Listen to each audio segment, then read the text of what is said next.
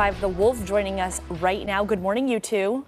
Good morning. Definitely, most people think, or a lot of people think, that the problem is Taylor Swift. Yeah.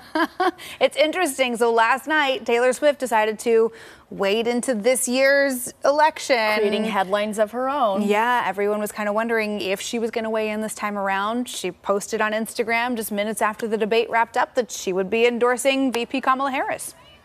Yeah, I mean, I don't know how much a celebrity endorsements truly mean to the candidates, but we have to look at the Taylor Swift effect. So remember in 2023 when she said, hey, everybody should register to vote, we saw 35,000 more people register to vote, which was a 23% increase in that day alone. And it was also over 115% of those people were like, 18 and over. Wow. So, I mean, Taylor does have some impact. When she says to do something, people normally do it. Yeah.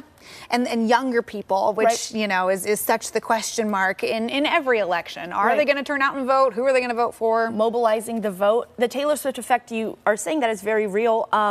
I believe that she probably felt more compelled to speak out this time because of the use of her image and likeness by the Trump campaign, which, I mean, AI is so forward everywhere. You kind of have to speak up for yourself. She said the best way to combat that is with, you know, the truth and coming out and saying who she endorses. Yeah. So how much does a celebrity endorsement mean to a politician? I guess it's really, who knows, but her endorsement, I mean, I'm sure it'll make some sort of splash. Yeah, it'll be interesting to see, you know, if there is an impact. And polls, you know, typically take a couple weeks to kind of reflect an event. So we don't know right now exactly what impact last night's debate will have.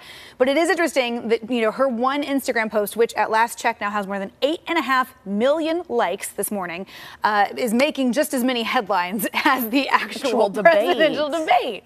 Yeah, I think the main issue was, like, we weren't sure if she was officially going to endorse anybody. Like, a lot of people have been asking her for months of who she's going to choose and if she needs to throw her endorsement out there, and she finally did it. And I like that the emphasis at the end was basically you have to register if you want to vote. So I think that the message is also register to vote as well.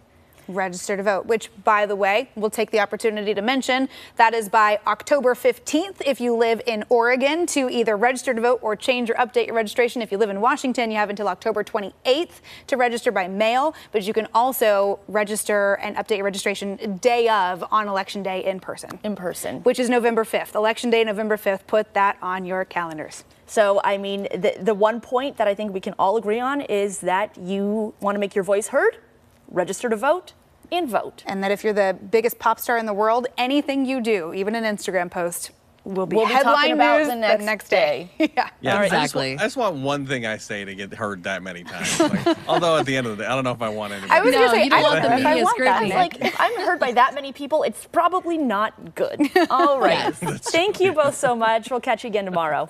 Bye-bye. See you All guys. right. For more trending topics, catch Nick and Kristen weekdays on 99.5 The Wolf. And keeping our eye on entertainment, Larry David coming to the Rose City this November.